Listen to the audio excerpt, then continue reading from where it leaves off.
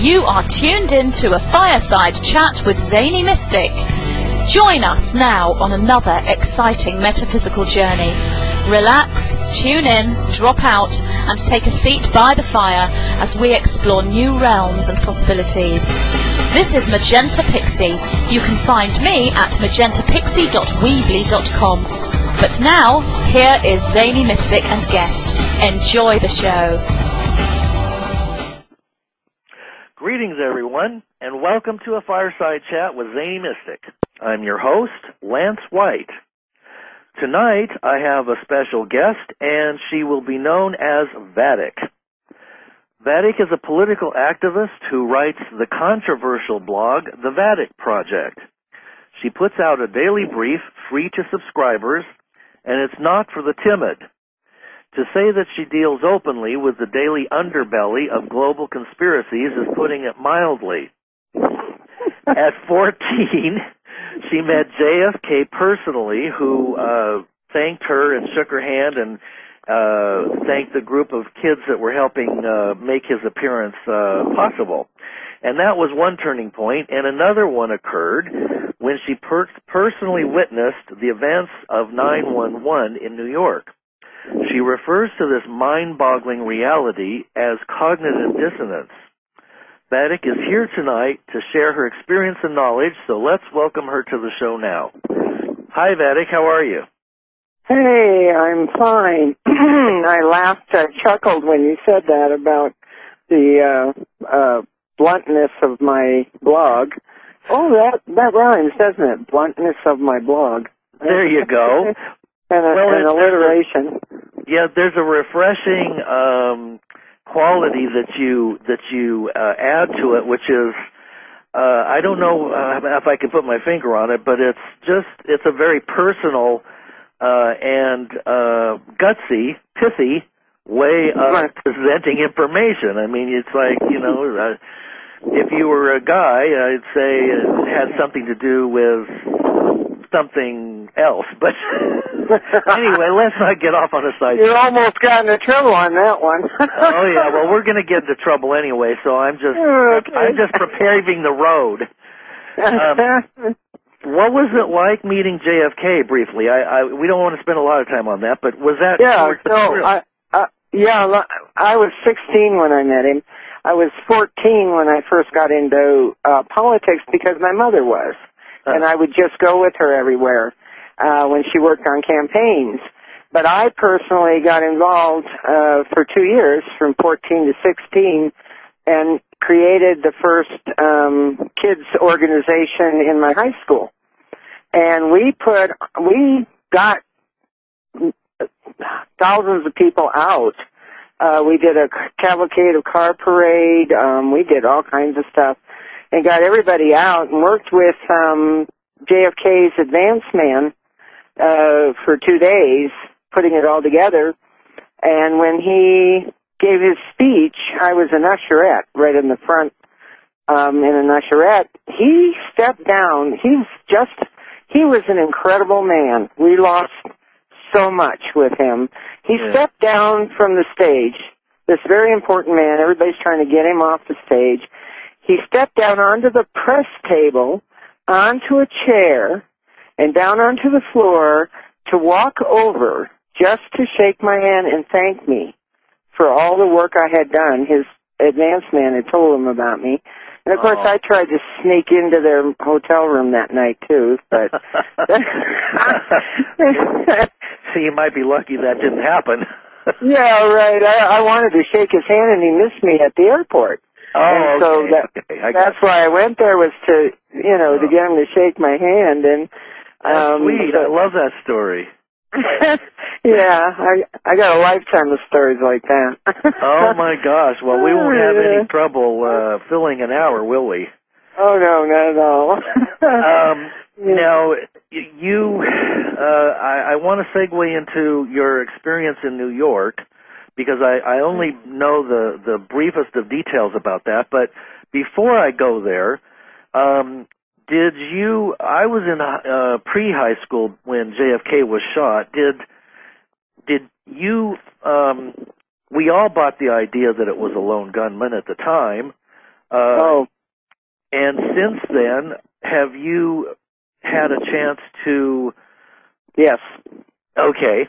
Somehow, I'd like to have you tie that information into the 911 event. Okay. When we talk about that. I was 18 when he was shot. Okay. And a lot of people don't remember this, but because of my experience with him at 16, you know, I was just an avid follower of the man, okay? Yeah. When he was shot,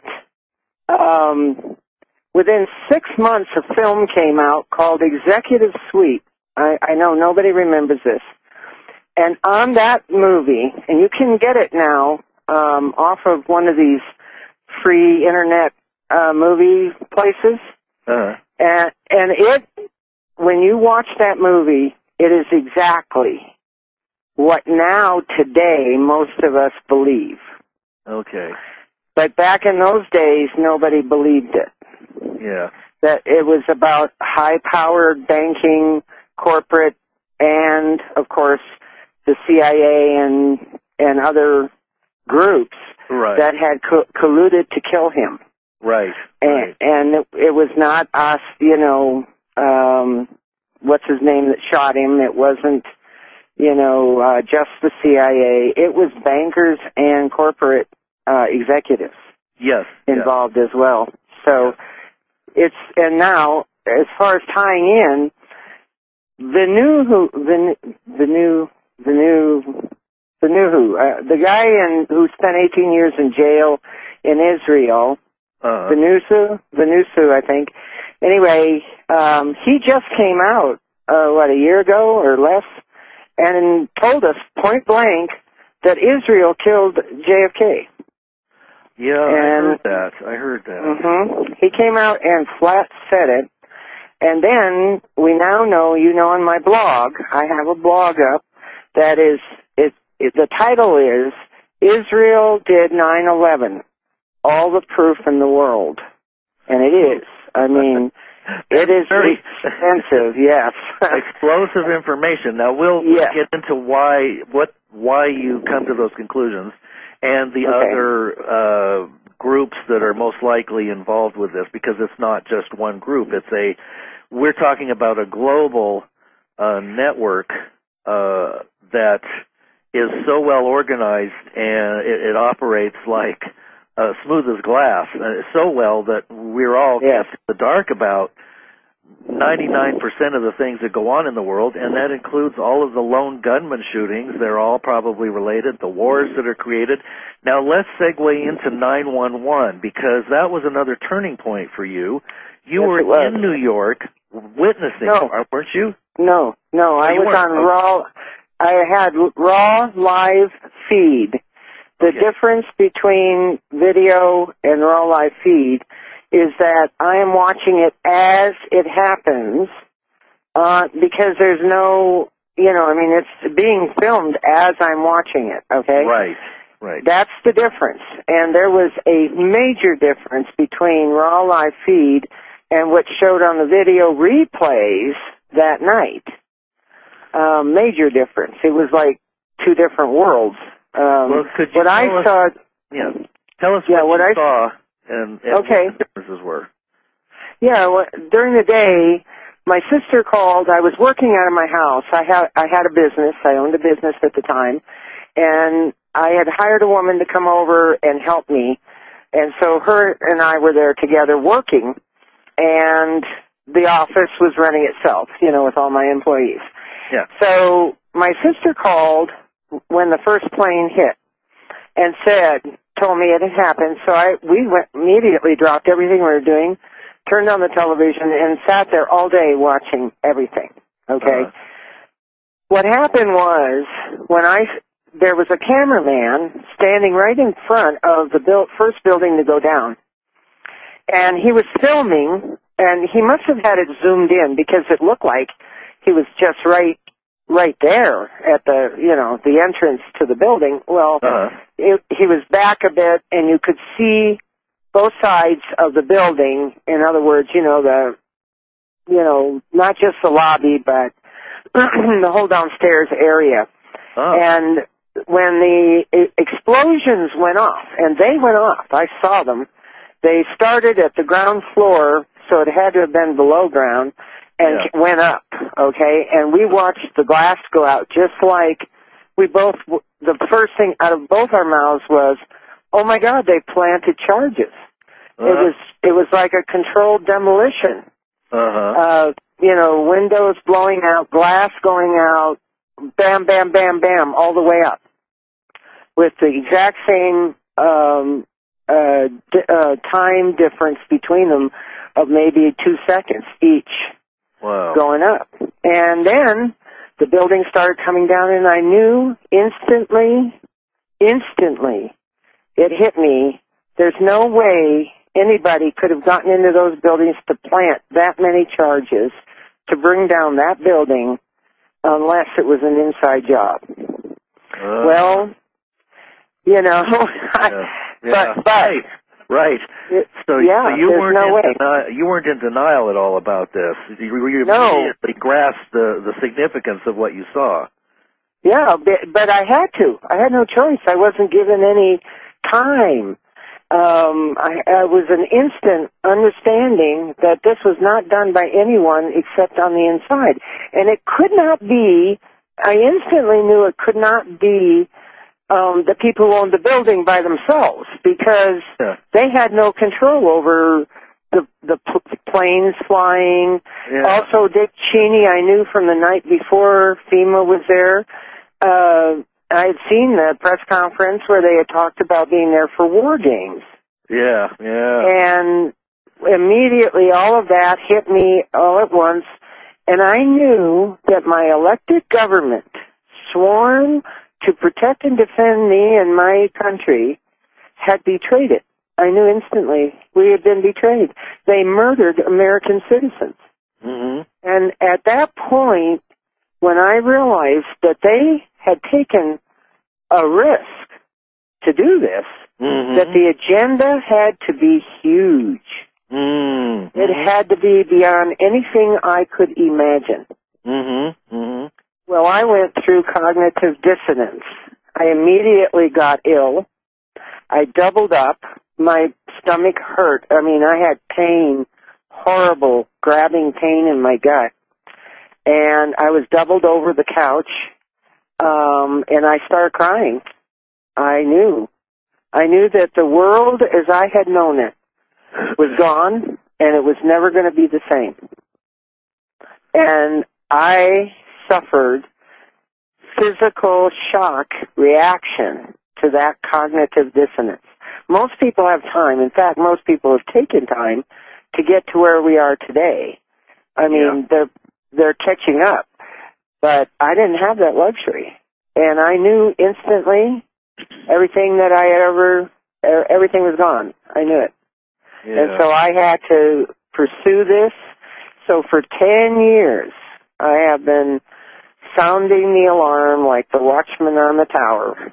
I've been sounding the alarm, warning people, and with my background in finance and political science and, you know, all that, I could see better than most what was going on, because I have a minor in macroeconomics.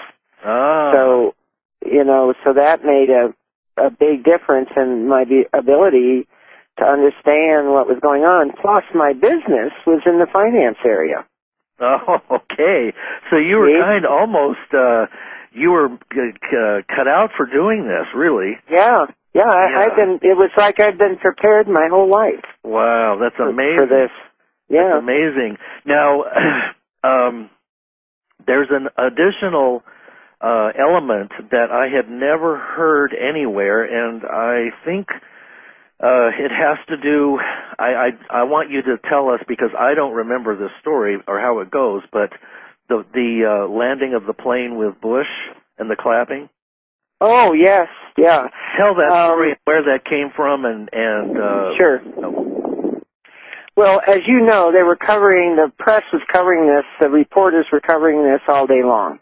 Yeah. They covered Bush down in Florida, and then when he left, he flew to Nebraska. You are tuned in to a Fireside Chat with Zany Mystic. Join us now on another exciting metaphysical journey. Relax, tune in, drop out, and take a seat by the fire as we explore new realms and possibilities. This is Magenta Lance White. Tonight I have a special guest, and she will be known as Vatic. Vatic is a political activist who writes the controversial blog, the Vatic Project. She puts out a daily brief free to subscribers, and it's not for Pixie.